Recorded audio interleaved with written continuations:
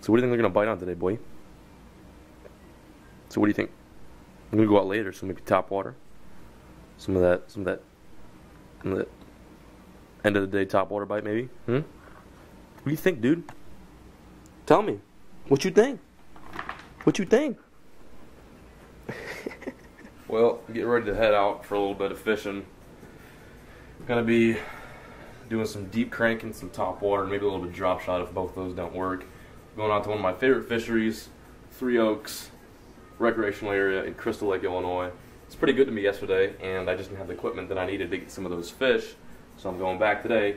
Gonna get on a good afternoon bite. Hopefully that rain holds off, or the lightning. The rain won't bother me, but the lightning needs to hold off so I can get out there and get some fish. So right here is kind of the get up for today is to what I'm going to try to use. I'm not going to be using all of this, but I'm going to be bringing it with me as kind of a plan B, C, and etc.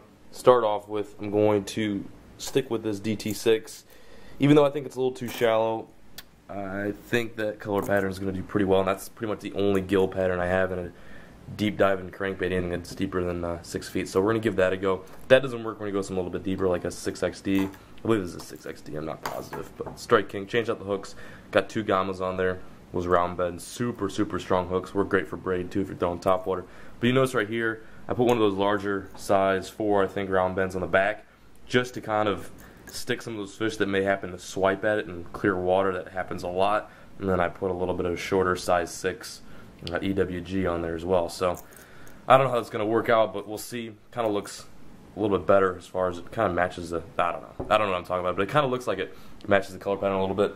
So on the finesse side of things, I'm going to be throwing a Big Bite Baits Shaking Squirrel. It's a 4-inch size and a watermelon red flake, and that's going to be on a drop shot rig. If that fails or just doesn't work out too well, I'm going to throw the Ned rig. I haven't thrown this too much. This is a finesse TRD by Z-Man, and it'd be a pretty decent place to fish it, although those boulders might eat that bait up. And I've also got these seismic grubs 2 by Callens, and I've always wanted to try these out in clear water. That's a pretty good looking color right there for this water clarity. That's pretty translucent, and I think it'd show it up pretty well. And then right here, I've just got all my terminal tackle. I'm bringing some hooks with me just in case there's some technical difficulties with that. I'm going to be throwing the Ned rig with this weight right here. It's the Savage Gear. They use this for the craws, but I found these work pretty good for a Ned style rig. And I've got some Lunker City lead drop shot weights, because you always lose these. No point in buying tungsten if you're going to lose them.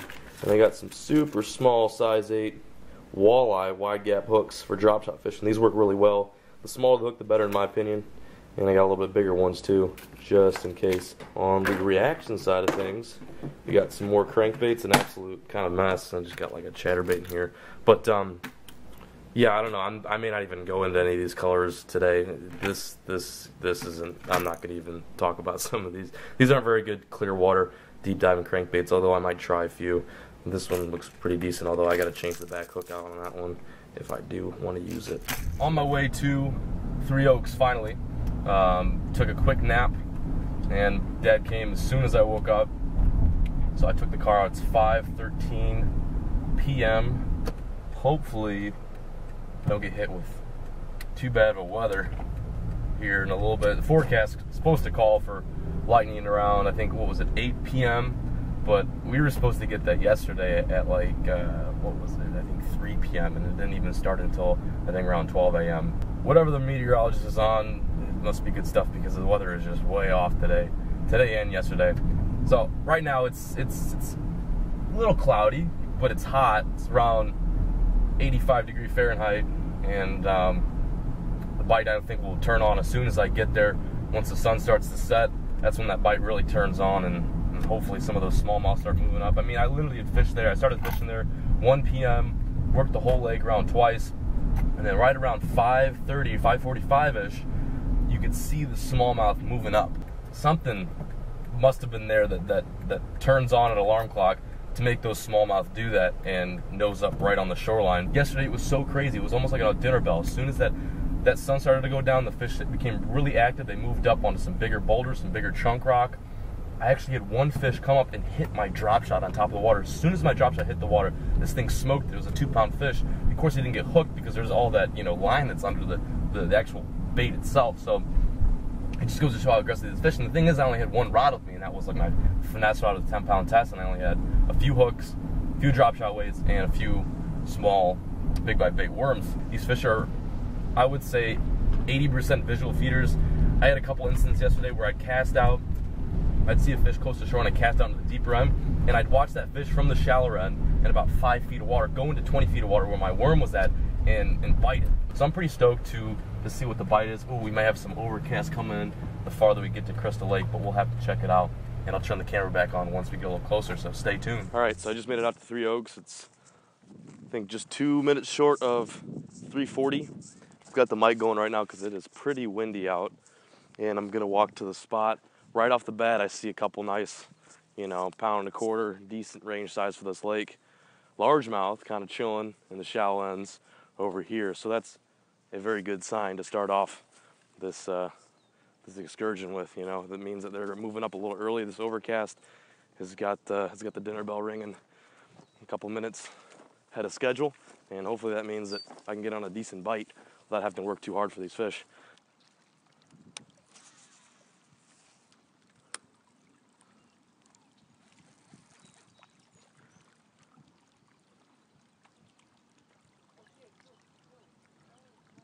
There's one. Oh, dude, my reel fell off. Oh my God, my reel just fell off. It's a nice one too. Oh my God. I forgot to put the reel back on. What a freaking mess, dude. I got a hook in my arm. It's bass.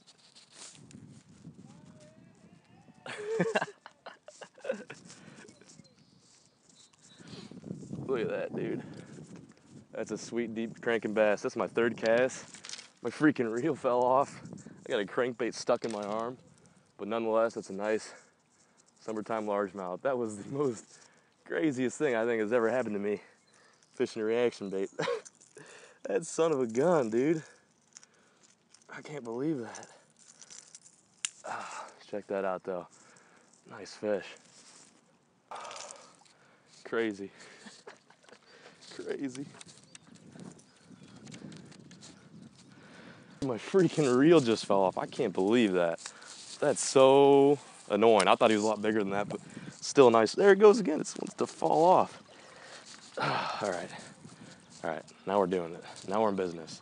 That reel ain't coming off anymore. That thing hit it as soon as it touched the rocks. I'm giving it a few really good winds so it gets down there to the depth I want it. And then I'm just kind of bouncing this thing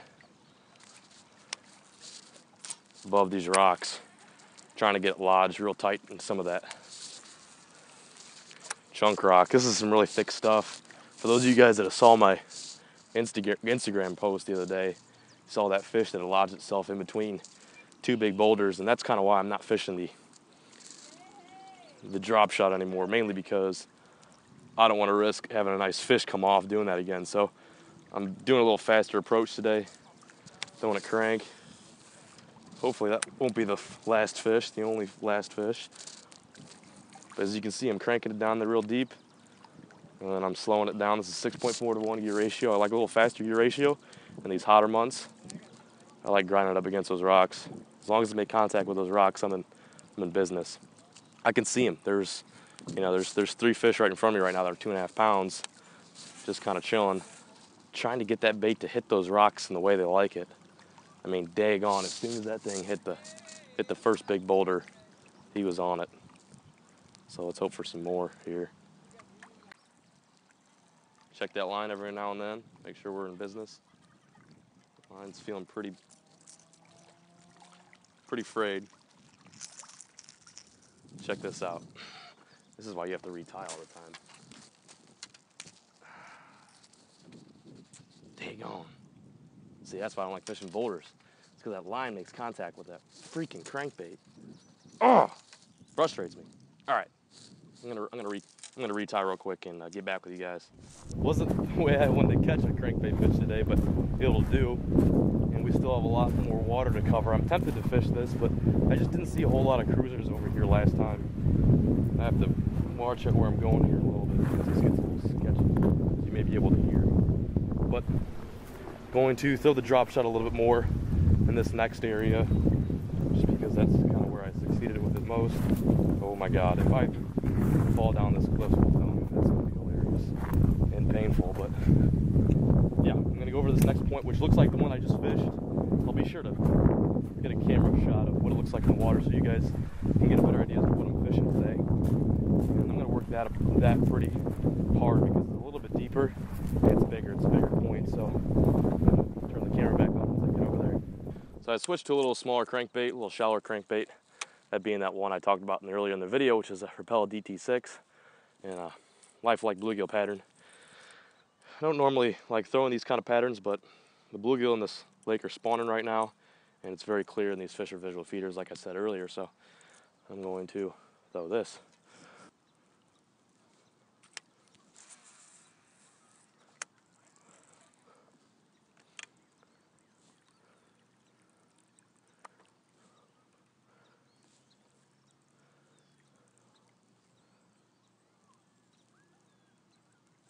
Oh my God, that thing hammered it. That's a nice one. Hey, stay out of them rocks, stay out of them rocks. Stay out of them rocks, please. Don't you come unplugged, baby. Whoo, that thing hammered it. Golly. See, I got a southern draw. That was such a good bite, I developed a southern draw. Oh boy, look at that deep crankbait fish. Check that out, folks. Awesome. Been meaning to get on a deep crankbait for a long time now, and I finally found an area where I can do it from shore. Since I don't have a boat, you got to make it happen from shore. Look at that. This is a public body of water, by the way. What a beautiful fish. That's 2 fish probably for about 4 pounds, give or take. And both those fish look like they were just south of 2 pounds. It's a good call to switch this crankbait up. I think I was making too much contact with them rocks. See a few smallmouth down there. Dude, as soon as it hit that rock, he was on it. That was crazy textbook fish. That was a crazy textbook fish. I see some smallmouth down here on the outer edge where it gets a little sparse.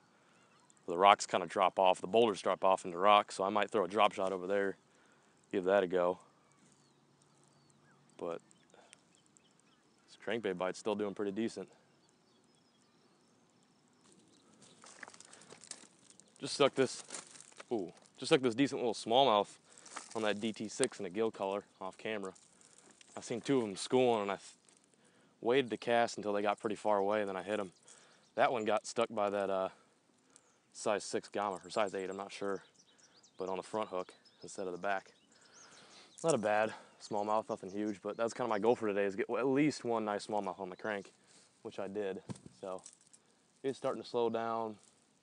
I might have to switch to something a little bit slower, like a finesse rig. They're not hitting the top water, but it's a good sign that he smacked this crank. Maybe I'll be able to catch a few more. Nice little smallmouth though. It's kind of weird that smallmouth gave it a really light bite. I expected it, out of all the fish in here, the smaller smallmouth would have been the ones that would have really smacked down on this bait. But that was a really light bite. It felt like I was running through a grass pile. There's another one. Oh, largemouth. That was a light bite too. I think they're kind of slowing down. That was on the back hook. So I think maybe they're kind of being a little more finicky right now. Although I'm still glad they're hitting the reaction bait, even though the conditions aren't ideal. The only thing I've got for me right now is the low light conditions, but would like a little bit of a breeze, even though it's not necessary. That guy hit right by the shoreline too.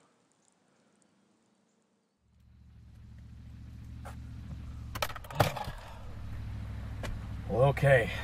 Oh shoot, I forgot my keys. Hold on. Alright, I need these to drive. Well, that wasn't too bad of a day. Honestly, I didn't know I was even going to do that good. It was kind of a blind pattern that I was going into. I was here yesterday and it looked good for deep cranking, and I just wasn't down for throwing the drop shot in that really nasty boulder situation. So I thought, why not give the deep crank a go? It wasn't as productive as the drop shot bite, but I can tell you it was a lot more fun. I like fishing the drop shot only because it's so effective, but the actual technique for me is pretty boring. You know, it's a great fish catching tactic and it's one of my strengths, but I wanted to do something a little bit different. I want to teach you guys something that I don't normally do a whole lot of. And you know, deep cranking is one of my weaknesses. It really is. So I thought, why not just go out here to this good looking area that is not private, but cut off from the rest of the recreational area, and do a little bit of deep cranking. And as you saw there, I caught, you know, 2 nice largemouth, 1 okay smallmouth. For Illinois waters, and this lake in particular, those are some pretty good fish. This place gets hit pretty hard. But right now it looks like it's gonna pour, so I may have gotten out of here in perfect timing. I'm going to head on in, get packed up, getting ready for ICAST. For those of you guys who don't know, I'm heading down to Orlando, Florida in T-minus, let's see, about, I'd say 19 hours. And I'm gonna be down there representing the Mystery Tackle Box crew. Not going to do a whole lot for them down there as far as like filming for them, but I'm going to be down there meeting some new companies, talking to some new people, talking to some familiar faces. Andrew Flair with Fishing with Flair is going to be down there. He's a real cool dude, and we're going to be chilling a whole lot. Going to be hanging out, maybe doing some filming, just kind of screwing around, going from booth to booth, seeing what's up. Fluke Master, Gene Jensen from Fluke Master is going to be down there. I'm sure you guys all know him. And the Fishing with Florida guys, the FFL guys, are going to be down there as well, and they make some top-notch videos. So there may be some people down there I don't even know of, or that I know of that I just don't know are going to be in Orlando those couple of days. So I'm pretty stoked. As a kid, I've always wanted to go to ICAST. It's one of those dreams that I've always wanted to pursue as a kid. You know, when I was little, I was like 13, 14 years old. I used to stay up really late and wait for the Tackle Warehouse ICAST videos to come up because I was anxious to see what would be coming for the next season. So, like those videos, I'm going to be doing a similar aspect to that as well, where I'm going to be filming at these expos, these booths, and sharing with you guys what's new to come for the 2016 season or later on in the 2015 season. So I may upload, you know, 5 to 6 videos per night. They're going to be about 1 minute to 2 minute lengths. I'm going to try to keep them short and sweet, just kind of information plugs and showing you what's new to come for the next fishing season. And that's my goal. I don't know if that's going to happen for sure, but ideally that's what I'm shooting for. Gosh, this road is terrible. I'm so pumped. I can't wait to share the experience with you guys. I'm more pumped to share the experience with my viewers, the anglers on YouTube, more or less, than to experience it myself. So can't wait to pick up the video there. I'm going to be doing these bass dailies. I'm going to call these bass dailies. They're like a vlog format.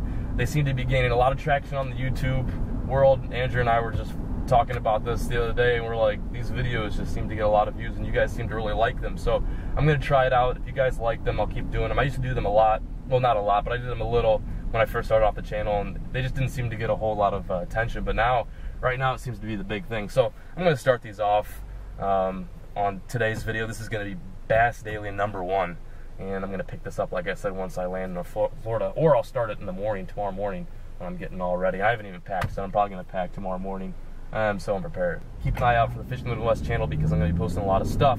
If you have watched up until this point, please comment below that Andrew Flair is your favorite YouTuber, even though he's not, or maybe he is. Just comment in the comment section below, just because it's funny, and I'm interested to see how many of you guys are watching up until this point, and you know, just seeing if it's something I should keep doing. And also let me know if you guys are interested in these kind of video layouts, because they're easy for me to edit, and I think they're kind of fun and laid back, and I don't have to take such a serious approach to them. So real quick, I kind of want to talk about today's bite and what I did to break apart that small portion of shoreline in that deeper lake in Three Oaks. I was using a Shimano Corrado G in a 6.4:1 gear ratio. I like that faster gear ratio because I find that sometimes in the summertime, those fish like that bait to move pretty quickly because the water temp's hot and their metabolism is a little bit higher, so they have no problem chasing down a fast moving bait. But it gives me the option to slow down as well. It's not like a 7.1:1 gear ratio. The line that I was using was Sunline's Reaction FC fluorocarbon, and that was in a 14-pound test. I didn't want to go anything lower than that just because of those boulders and those rocks. I'm just real hesitant to go any thinner than that, but that's a pretty good reaction line. I don't know if it's much different from, like, you know, the Super or the FC Sniper, but I just like the color of it. It looks cool, and it just has worked well for me in the past. The rod I was using was a Penn Allegiance. It's actually a saltwater rod, but it has a perfect tip for that deep cranking application, and it worked pretty good for me today. It's got a nice tip. I didn't lose too many fish. I think I maybe popped off. Well, I popped off on that one little dink, but I didn't miss any bites. And the lures I was using, I started off with a KVD 6XD, and that didn't do it too well for me. I mean, it caught me that first fish, but I think it was just getting too deep. It may have been a good bait to use earlier on in the day, maybe around like 12 p.m. or something like that, when those fish were moved off some of those shallow areas. But they were moved up, so I stuck with that DT6, and that seemed to be the bait for the end of the day bite. And the hooks I had on those were, on the back was a round bend Gamakatsu size 4, I believe, or oh God, I don't remember, size 6 or 4, but that's a super, super strong hook. I can't think of the specific name. It's a specific series, but you can literally use that on an 8-pound braid, horse in a 3-pound smallmouth, and the hooks won't even bend. They're fantastic hooks. I love them so much, and they're super, super sticky. And in the midsection of the bait, the front of the bait, I was using a Gamakatsu size 8 or 6. Again, I don't remember, but that was an EWG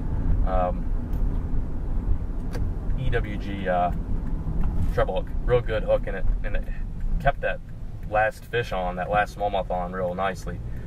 And I'm trying to think what else was I using. That was pretty much it. And I was kind of having stop and start retrieve. I was moving it pretty quickly, but I would also creep it once I got over those rocks. And as soon as I hit those rocks, those fish were on it.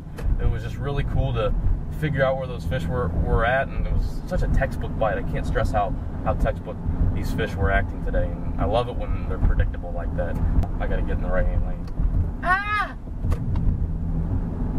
Boom, boom, boom, boom, boom, boom. Yep, me too, buddy. We're both taking it right.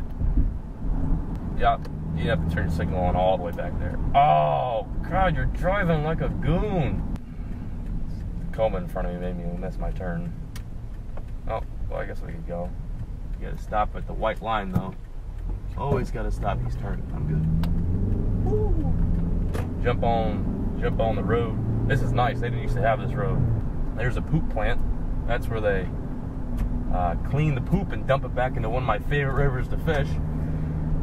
Oh well. I'm tired. I'm really tired. I think I've literally sweat off 100 pounds a day. As soon as I got out of this car, I just like boom, right in my face. Just sweat, just humidity. It's the craziest thing. I mean, it was so humid today.